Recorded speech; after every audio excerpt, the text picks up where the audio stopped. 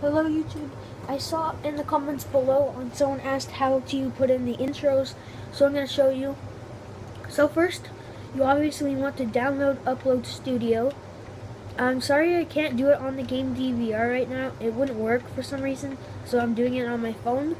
So what you want to do is go into Start from Scratch, or anyone I guess. I do Start from Scratch though. And then you go to Change Type up here.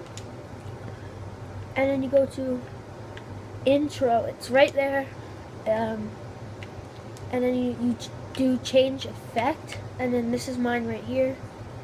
You just hit change effect, you hit A, and then you add it in, and then hit X to play it so you can see the intro that you added in. So you can see it playing in the top right there. Okay, so that's how you do it. If you have any more questions about something of Upload Studio, just comment down below. So yeah, hope this helped the guy whoever commented.